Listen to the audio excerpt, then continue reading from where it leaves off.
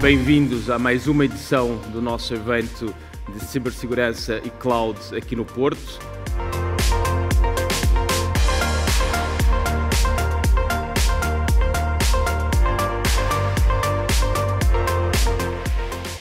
Portanto, o principal desafio é isto, é ter a certeza que vamos crescer de acordo com os nossos objetivos estratégicos, mas garantindo que não existe aqui nenhum evento disruptivo ao longo do tempo que nos permita ou que nos impacte de forma negativa e que nos faça andar para trás.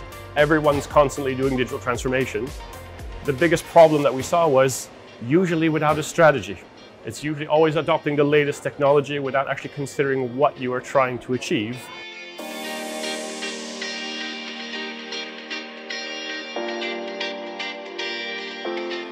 Acho que o IDC tem feito um papel importantíssimo no mercado da cibersegurança nos últimos anos, tem conseguido imprimir aqui um awareness para a cibersegurança, tem trazido aqui os maiores experts do nosso mercado. And these events are really good because you get to meet other people that are taking the similar journey to you. You can share experiences, both good and bad. You can talk about what works well.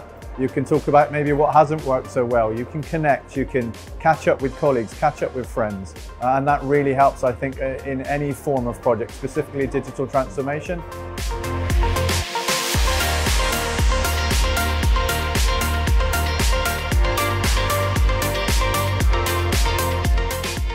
Este tipo de eventos junto à comunidade, onde conseguimos discutir novas estratégias, novos processos, novas maneiras de conseguir endereçar toda a regulamentação, todos os novos produtos e como é que todos juntos, parceiros e empresas, conseguimos cumprir com toda a regulamentação. Eu acho que este é um dos maiores desafios que nós temos e por isso é que estes eventos são muito importantes. O IDC permite-nos criar aqui um ecossistema de partilha, de encontro, de troca de experiências e boas práticas e também de crescimento e de obtenção de novos conhecimentos na área, permitindo a todos ter as organizações mais seguras, mais resilientes e mais preparadas para os desafios que enfrentamos cada vez mais neste sistema digital.